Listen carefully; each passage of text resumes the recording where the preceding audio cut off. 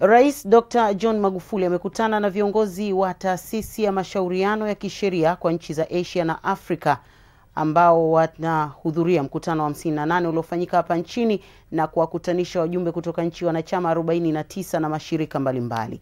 Katika mazungumzo hayo, Rais Dkt. Magufuli amewashukuru na kuwakaribisha wajumbe wa taasisi hiyo hapa Tanzania na amewahakikishia kuwa serikali inatambua kazi inayofanywa na taasisi hiyo tangu ijiunge nayo mwaka 1965 na kuwa mwanachama kamili kuanzia mwaka 1973.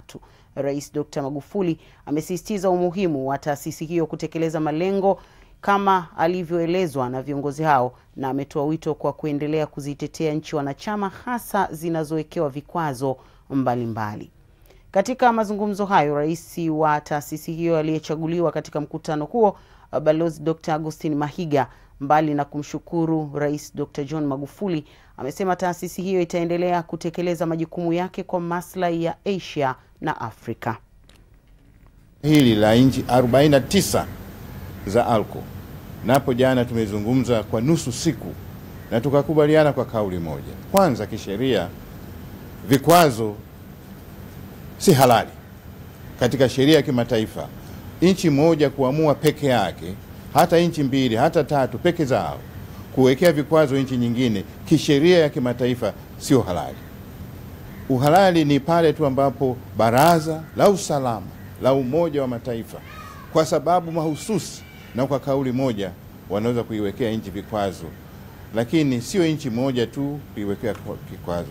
Na kwa swala la ulinzi wa usalama wa dunia, sio kwa sababu binafsi au kwa sababu ya taifa moja kuionea taifa jingine. Sisi Afrika na Asia ni wadogo kimataifa. Sisi kama umoja tutamke, tuseme juu ya ukosekanaji wa halali wa vikwazo katika jumuiya ya kimataifa.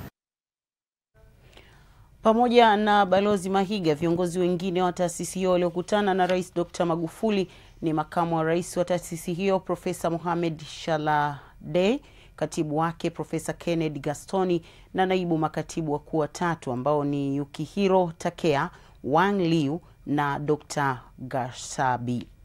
Mazungumzo hayo pia yamehudhuriwa na naibu katibu mkuu wa Wizara ya Katiba na Sheria Amon Mpanju. Wakati huo huo, Rais Dr. John Magufuli amekutana na kufanya mazungumzo na naibu waziri wa mambo ya nje na mjumbe wa kamati kuu ya chama cha kikomunisti cha China CPC, Guo Yanzhou.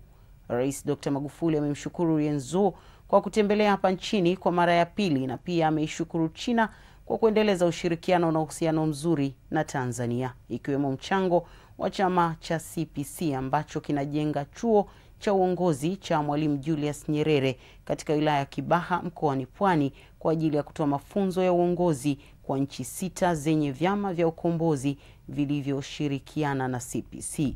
Mazungumzo hayo yamehudhuriwa na katibu mkuu wa CCM Dr. Bashiru Ali na balozi wa China hapa nchini Wang Ke.